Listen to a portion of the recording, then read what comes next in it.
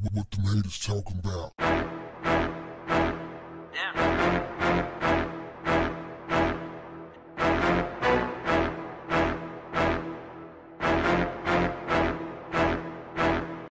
What's up, family?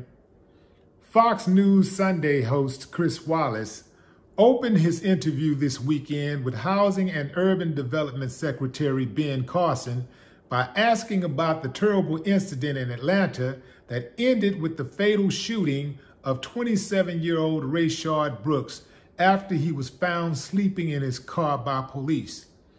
As Wallace put it, Brooks was clearly resisting arrest when he apparently grabbed one of the officer's tasers and ran away from him. But he asked, was it appropriate to use deadly force against somebody whose original offense was that he fell asleep in the drive-thru lane at Wendy's? After correctly suggesting that perhaps he was not knowledgeable enough about the situation and police shootings in general, Uncle Ben weighed in anyway.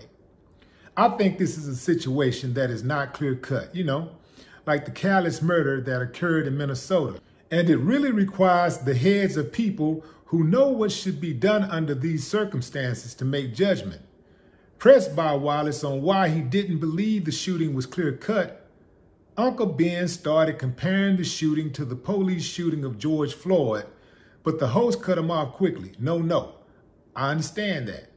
But why was the Atlanta case not clear-cut, he asked. Because we don't know what was on the mind of the officer, Uncle Ben answered. When somebody turns around, points a weapon at him, is he absolutely sure that's a non-lethal weapon? This is not a clear-cut circumstance, he continued, repeating that phrase for the third time.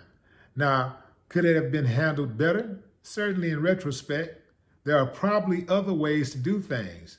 But we, the public, don't know. I call bullshit. We, the public, do know. We saw the video.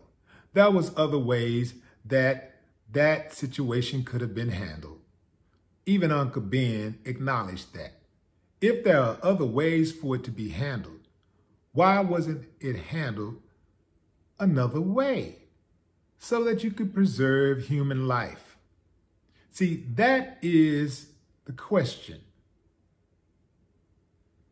These cops got way too much latitude when they can decide and who they can decide to shoot.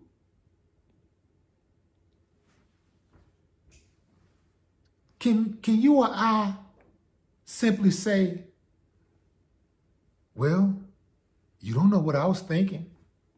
Like one of us going to the courtroom, we can kill somebody.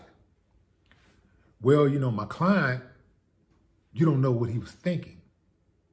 So basically, that's it. It's all about whatever he say he was thinking. And you don't know what somebody is thinking.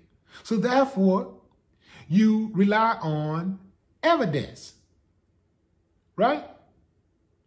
You use critical thinking. It doesn't matter what the hell he was thinking. He murdered a man.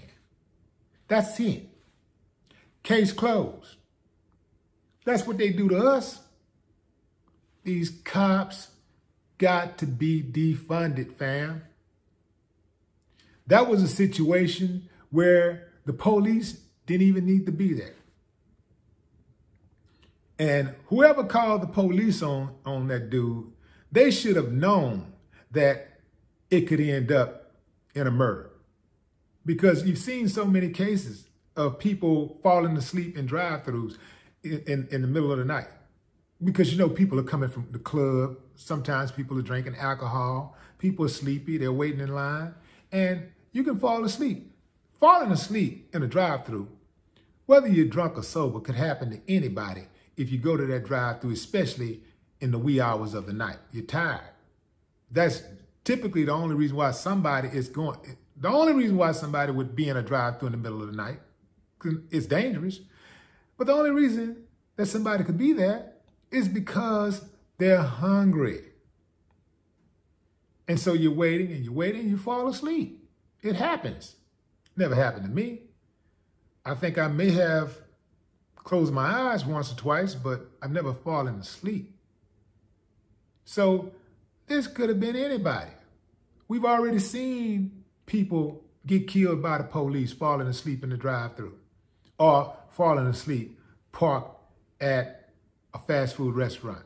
We've already seen that. I'm sure that the people at Wendy's saw it.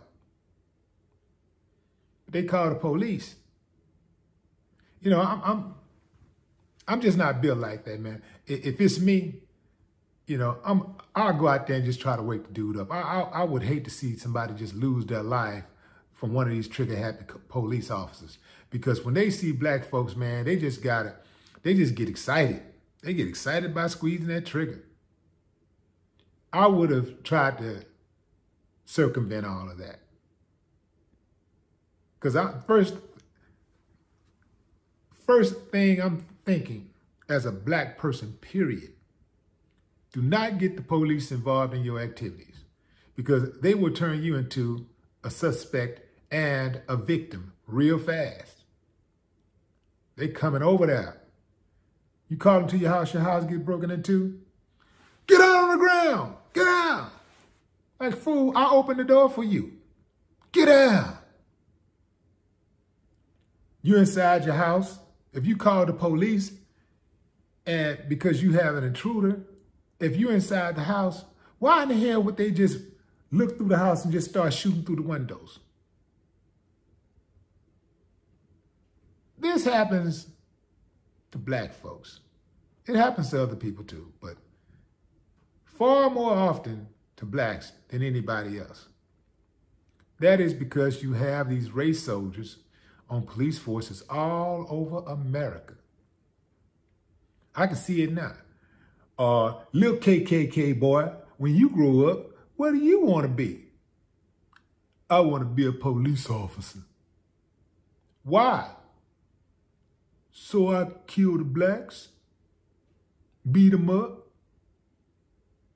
arrest them.